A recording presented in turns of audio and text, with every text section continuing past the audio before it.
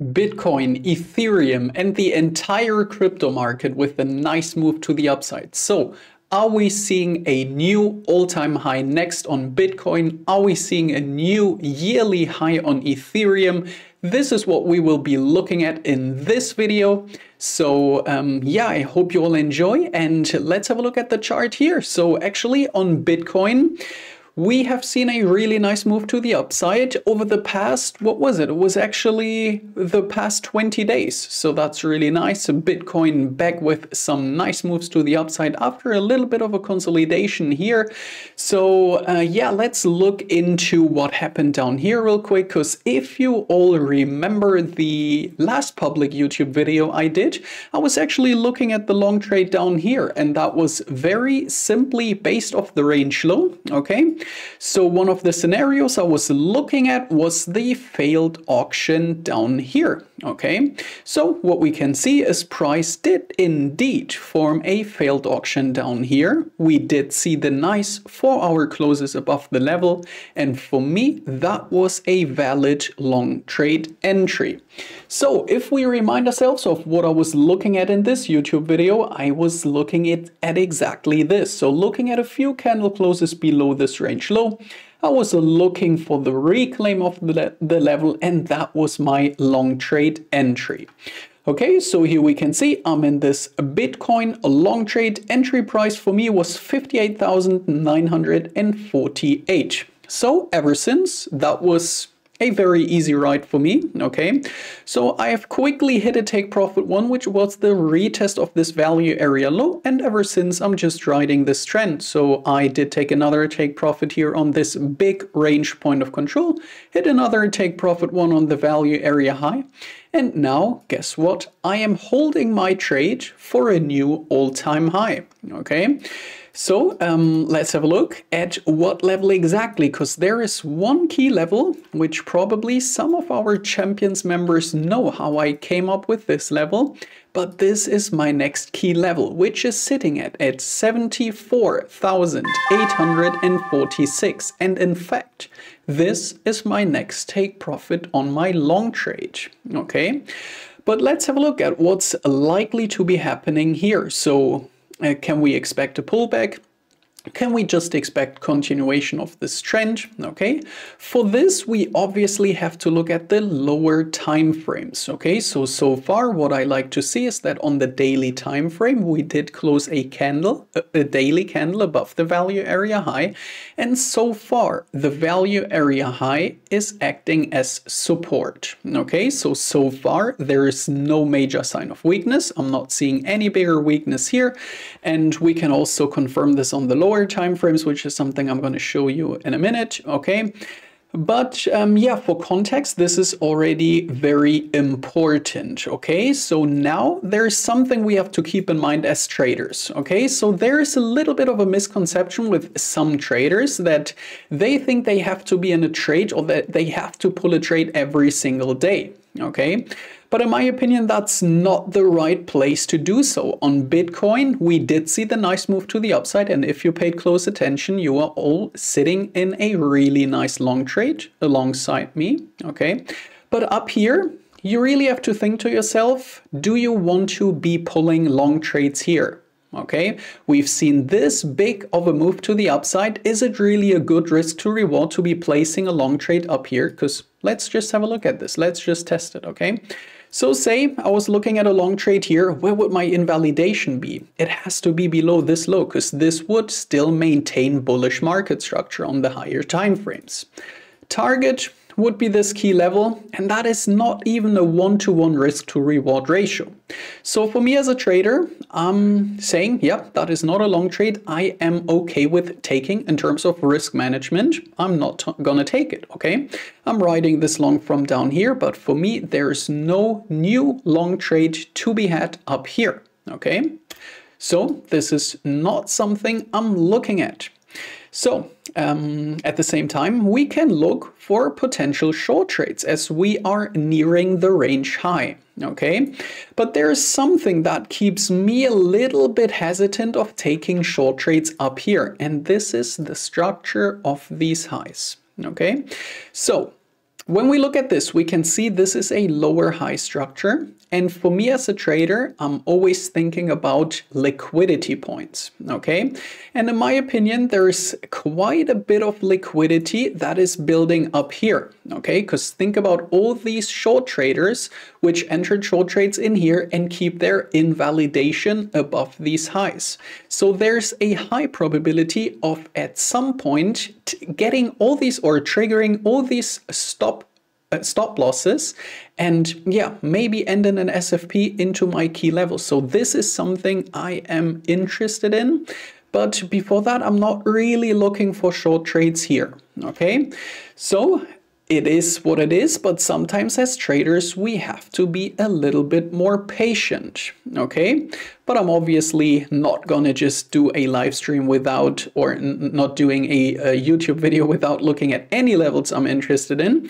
So let's actually try to analyze what's happening here. So what I said was that was a nice long trade off the range low. This was a sign of weakness with, sign of strength with this move to the upside, okay? We can see on the daily time frame, we are in a bullish environment, bullish market structure, okay? And there's something we have to look at, which is the 67K level. Okay, so this is our big range point of control, and we can see price was struggling to get above this level once, twice, 3 times. We tested it again here, which was 4, 5, and 6. So we can see throughout this, the last month, I would say, this 67K area was a very key level. So the way I would look at this is that this is a nice supply zone, because we can see price was unable to break above this level on the first attempt. So this is now a valid supply zone. And whenever I'm looking at a supply zone, which we broke out of, okay, and this was a fairly strong break out of this level, I'm looking for a potential supply into demand flip, okay? Obviously, if you don't know this theory, this is something we teach at Chart Champions, okay? I'm doing many live streams, even live trading streams, where I go into detail, much more in depth about these supply and demand flips, okay? So we can see 67K area is going to be very interesting. We also do have a naked point of control lining up with this area. Okay, and there's also a daily level right below. So this is more of the lower term time frame. This would only be for a day trade, okay? But this is actually something I'm looking at, okay?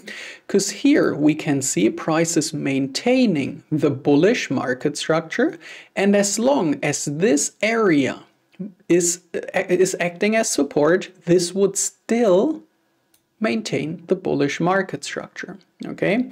So this is something I'm looking at, and this is going to be my next area for at least an intraday support, okay? Around the 67K, I want to see these lows acting as support, okay? So I want to see another higher low to be put in for then potentially aiming for a new all-time high. Okay, so at least for me, that's worth placing an alert at this area, just playing this strength, okay, just playing the trend on Bitcoin.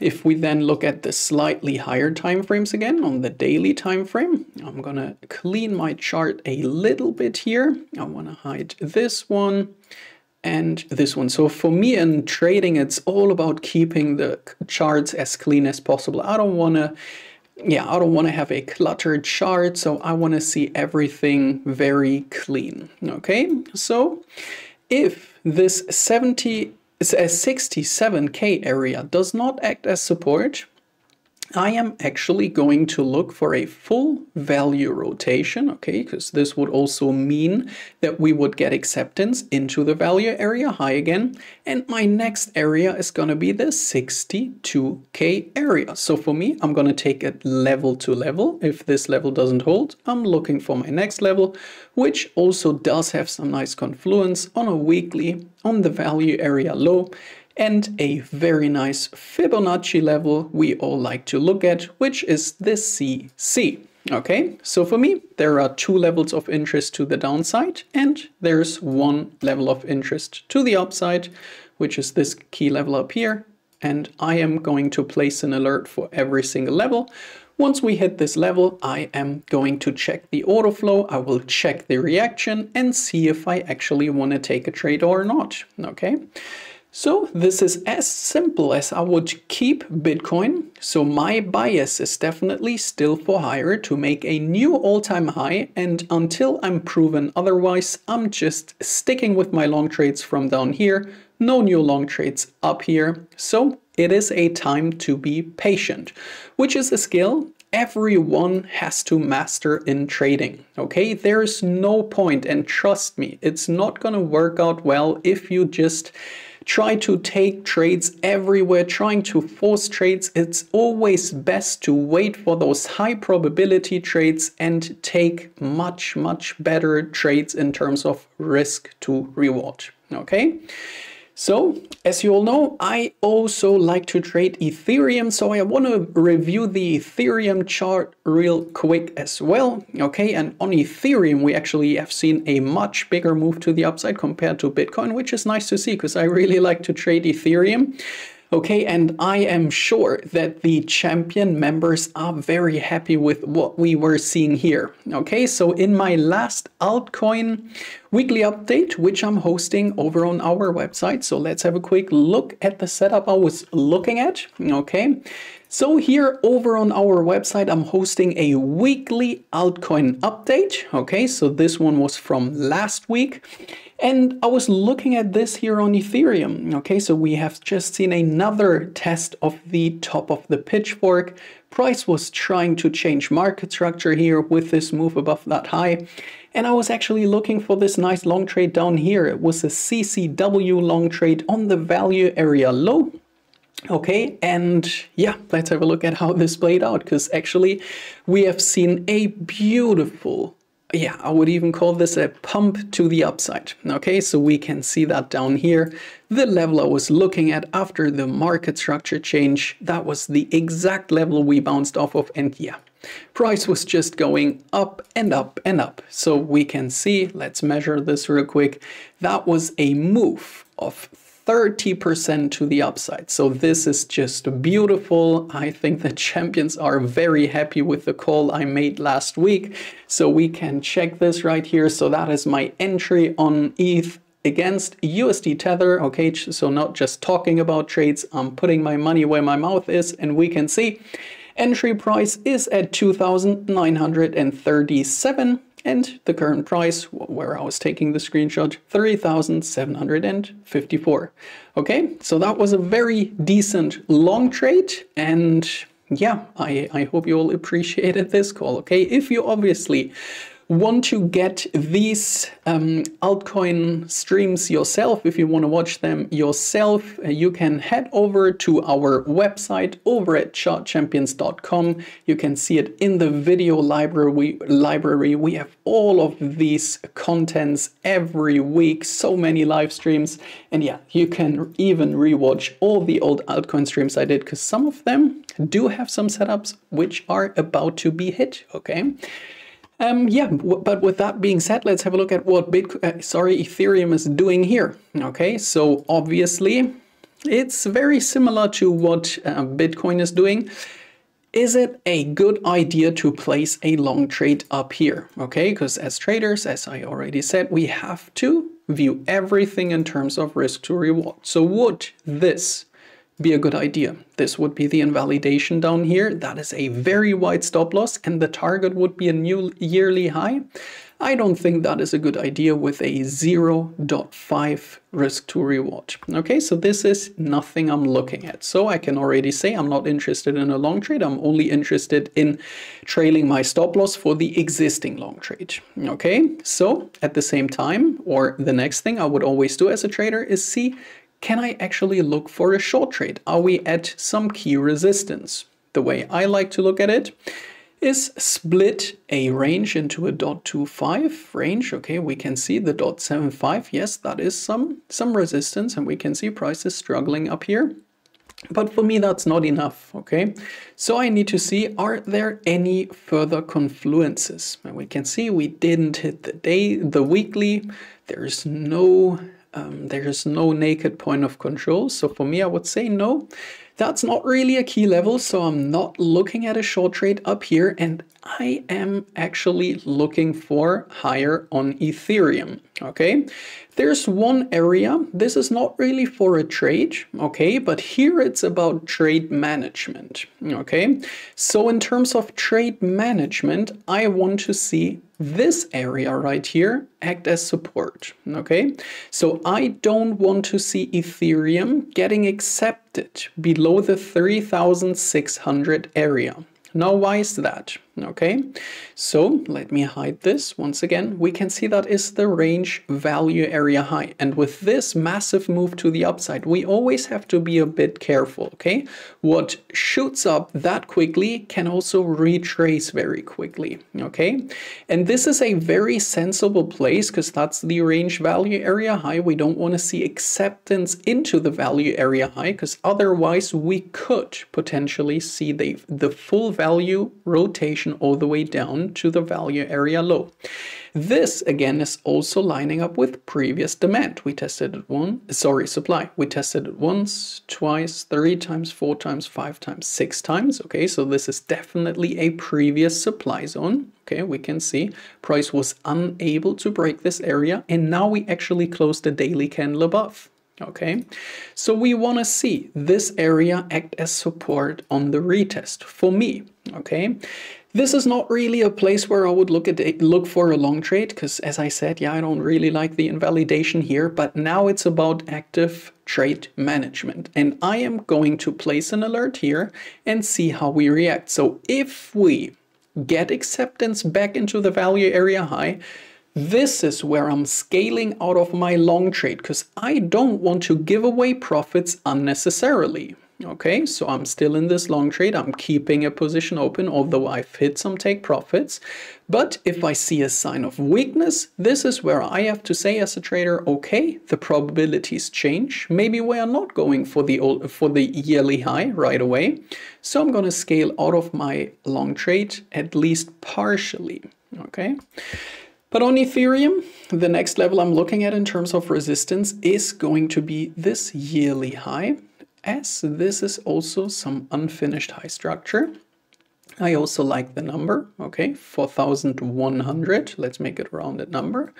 And yeah, we can always be aware of a scenario like an SFP or failed auction of this yearly high. If that is the case, I would look for market structure changes for a potential short trade entry. Until that is the case, I'm staying in my long trades only, no short trades on Ethereum, and I am still expecting higher prices to come. Okay, so this is the one scenario I'm looking at in terms of levels to the downside. Yeah, we have tested this pitchfork so many times. So I'd honestly say after we had this perfect long trade, I'm not really interested in another long trade on Ethereum unless I see some lows being taken. Okay, now that this trade played out so perfectly, I'm going to give it some time, see how this plays out. My next level is going to be this range low. Okay, here I would look for a very simple SFP. Do we get the close above? This would be long trade scenario number 1. If that is not the case, we do spend some time below. I'm looking for the reclaim of this level, reclaim of the value area low. Okay, and then this could be another long trade entry. Okay, so I'm preparing myself for the levels above, for the levels below. In between here, it's my responsibility as a trader to say that there's no good trade and I have to remain a little bit patient. So, yeah, with that being said, this is actually all I'm looking at on Ethereum and on Bitcoin. As a reminder once again, so you can check out our website over at chartchampions.com, where we deliver so many live streams every single day. And tomorrow there's going to be the altcoin weekly update. Okay, so I think you don't want to miss out on this one, as that has been a very, very profitable stream throughout the last week. And yeah, I hope you all enjoyed this YouTube video. So see you in the next one, and goodbye.